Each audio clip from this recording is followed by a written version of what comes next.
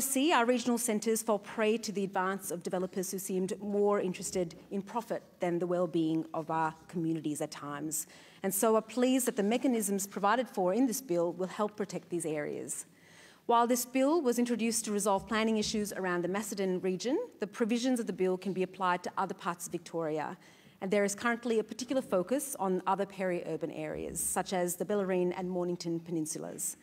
As so many parts of our state are rich in both natural beauty and cultural heritage, the Greens strongly encourage the government to apply this level of planning protection to more of our state. I would particularly advise the Minister to consider declaring the Yarra Ranges a distinctive area where continued native forest logging has threatened the region's biodiversity and ecosystems. When the Minister declares an area of Victoria as a distinctive area and landscape, a statement of planning policy will be prepared for declared areas, which will set a framework for future development of the area. We hope that the statements of planning policy will set a new benchmark for sustainable land use planning in Victoria. There is an opportunity here for us to set an example to the rest of Australia and show that it's possible to have appropriate, sustainable planning and show that it's possible while limiting the urban sprawl and integrating infrastructure, public transport, local services planning while protecting our heritage and environment. Unfortunately, there are already signs that the worthy aims of the bill will not be reflected in the subsequent planning policies.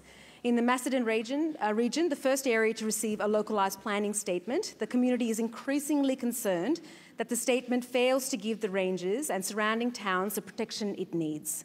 The local residents group has described the draft planning statement as an urban growth plan of epic proportions and say that the 2016 recommendations of the Macedon Ranges Protection Advisory Committee have not been addressed. The Greens firmly believe that local communities must have ongoing, substantive and meaningful participation in planning decisions.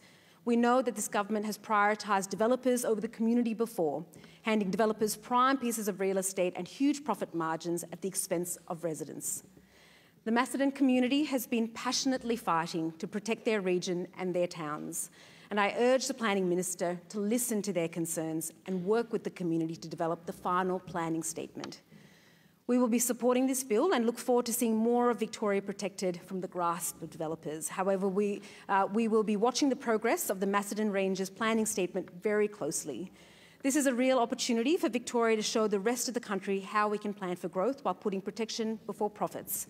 We strongly suggest the Minister listens to the Macedon Ranges community and works with them to ensure the region gets the protection it needs. Thank you.